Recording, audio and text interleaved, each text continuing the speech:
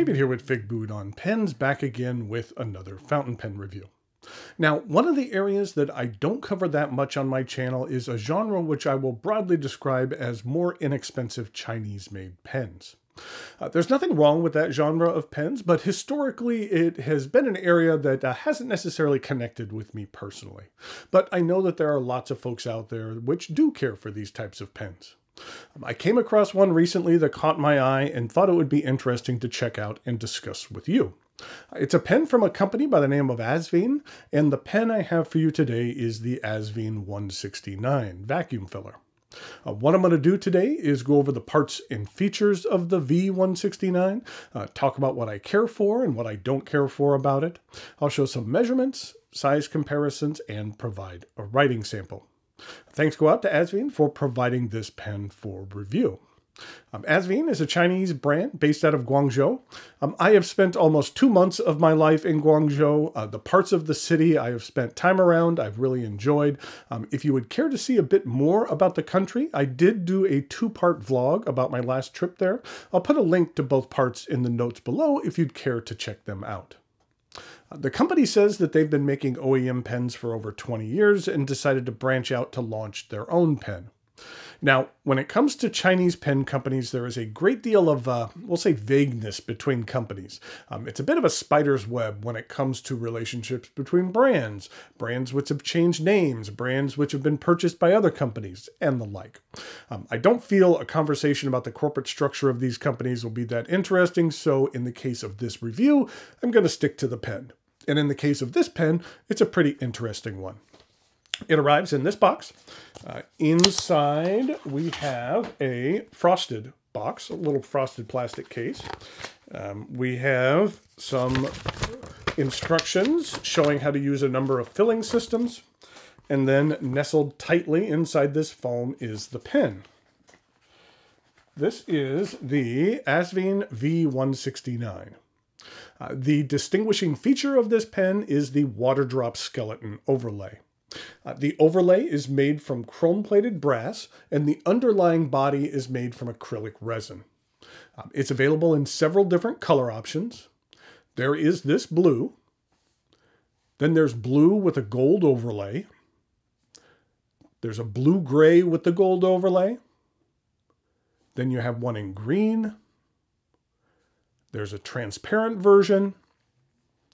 And then finally, there is the transparent version with the gold overlay. And as you can see here, I do have the blue. The overlay is interesting. As I mentioned, the company describes it as a water drop skeleton overlay. One thing I appreciate about the design of this overlay is that the pattern does not repeat itself, and that each of the cutouts are unique. I feel the underlying blue resin makes for a really nice contrasting color for this particular model. Let's take a look at the top of the cap. It is flat with a rounded edge. Then we have the clip. I like the looks of the clip and it's functional, but I will say that on my pen, it's a bit crooked. It's just off by a couple of degrees. I've tried to gently kind of bend it back a bit, but it reverted back to its crooked state. If I really wanted to bend it, then maybe I could get it straight, but I didn't want to risk breaking it or damaging the pen before I recorded this review. We'll talk about price here in a bit, but while this is a rather inexpensive pen, it's not one of those, 99-cent pens that you can find on Amazon with free shipping. So having a blatantly out of alignment clip is a little bit disappointing in my opinion. The cap is straight, and at the end it is stamped with the company name. There is then a small piece of the underlying acrylic which is exposed and tapers down slightly to a small step down to the barrel. The barrel is straight, and then at the end we have a metal piston knob, and the end of that knob is flat. The cap twists off with 1.5 rotations, and underneath we have a stainless steel nib. The stamping on this nib makes an attempt at resembling a Bach nib, but I don't believe this is an actual Bach nib. The nib is available in extra fine, fine, medium, and then here's a look at the plastic feed. The section is chrome-plated metal. While I typically don't care for slippery metal sections, I don't find this one to be too bad. It's concave enough to prevent my grip from slipping. The threads are metal, but I don't find them to be sharp or uncomfortable if your grip should rest on them. And then there's a step up to the transition to the remainder of the barrel. The pen feels decent in the hand. It's not light, it has some heft to it, but it's not overly cumbersome. I don't find the edges of the cutouts to be sharp. That can't be said for all of these skeleton type pens that I've reviewed. If they are sharp, it can feel really uncomfortable as it rubs up against the inside of your palm when writing. With this pen, while you can certainly feel the overlay, like I said, it's not sharp, so that's a good thing. The cap does post, but it doesn't post deeply, and on this specific pen, the cap just falls right off, so it's not secure at all. If you have one that does stay on here, I do find that it adds an inordinate amount of length to the pen and significantly backweights it to a point where, for me, it throws off the balance. So this is a pen that I want to use unposted. This is a double reservoir vacuum filler, which is nice.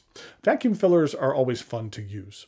What you do is you unscrew the piston knob here, and you insert the nib into the bottled ink of your choosing. Then when you depress the knob, it'll get to the point where you hear a little click, and then the ink is sucked up into the barrel. What is meant by a double reservoir system is that when you screw the knob back down, it seals the main ink chamber in the barrel from the section. So when you're using this pen, you will either need to crack that seal in order to keep the ink flowing during longer writing sessions, or when the section runs dry, then you crack it open for a second to let some ink flow back into the section. In order to clean this pen, the section does unscrew, which is nice. There is a little O-ring to help ensure a tight seal, and it makes it really easy to clean. The Asvine V169 is available through Amazon. There's also a couple of Etsy shops that might carry it, but I'll put a link to the Amazon site in the notes below. The price for this pen is $40. Is this the best pen you can buy for $40? I would say no, but is it decent? Sure. If you already have some of the more popular pens in this price range, like the Lamy Safari or the Kaweco Skyline Sport, then it might be worth picking one up to round out your collection a bit. I wasn't expecting perfection at this price point for this pen, but it met or exceeded most of my expectations. So for that, it should be complimented. Other than the crooked clip, that part deserves no compliments. Overall, it has an interesting look and style, and as you'll see in the writing sample, the nib performs nicely as well. Okay, now it is time for some measurements, size comparisons, and a writing sample.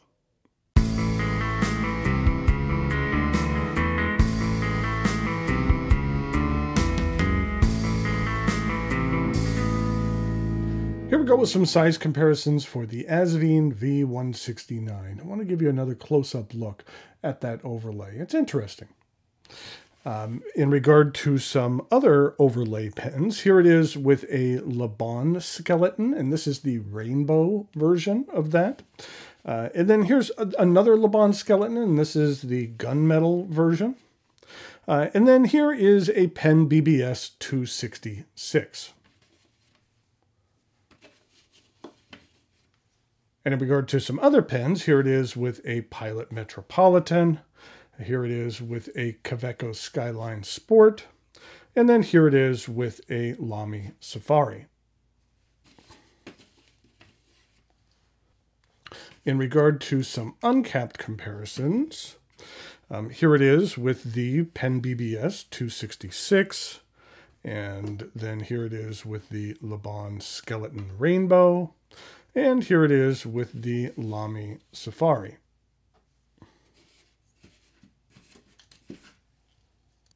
Let's go ahead and ink this pen up. And the ink that I'm using here today is Fountain Pen Revolution's Royal Flush Blue, which is a really nice blue that you'll see here in a second. But like I had mentioned before, in order to fill up this pen, you just extend the knob. You can see the piston knob going on inside there and insert it in here. It helps to tip it slightly. And then you can see here that we get a fill. And it's, this was a decent fill, maybe about 3/4 of the way there. There's little tips and tricks in order to get a fuller fill, or sometimes if you do it a second time, it might get a bit of a fuller fill, but 3/4 of the way is decent to begin with. So here we go with the writing sample for the Asvine.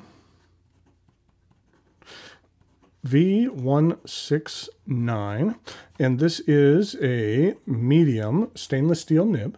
And as I said earlier, the ink that I'm using here today is Fountain Pen Revolution.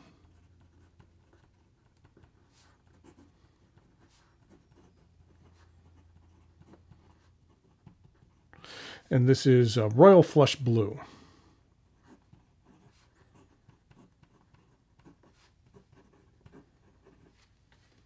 This is what the ink looks like. It's a nice, vibrant blue. It has a decent amount of shading to it. Here it is in comparison to Leonardo blue, as well as Farney's American blue, which is a little bit darker and more saturated. And here we go with the rest of the writing sample.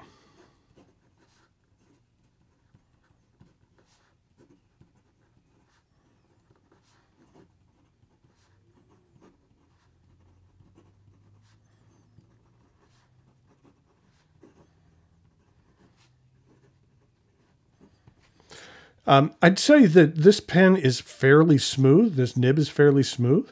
For a stainless steel nib, I don't feel that it has a ton of drag. You're not going to get a lot of line variation out of here. The ink flow for this medium nib is very nice. I feel that it's fairly wet. In regard to reverse writing, it's very smooth.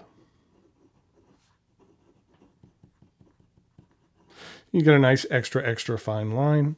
And then in regard to some fast writing,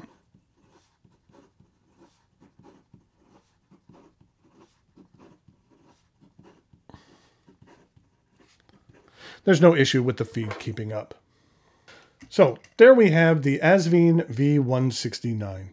As I mentioned, is this the best pen you can buy for $40? No, I think there's a lot of other options out there on the marketplace, but if you're looking to round out your collection, then this is definitely something that is interesting to look at, and you can get a skeleton pen that is decent quality. It does have some faults. It's not necessarily perfect, but for the price, it's not too bad. Okay, until next time, thanks for watching, and I'll talk to you later.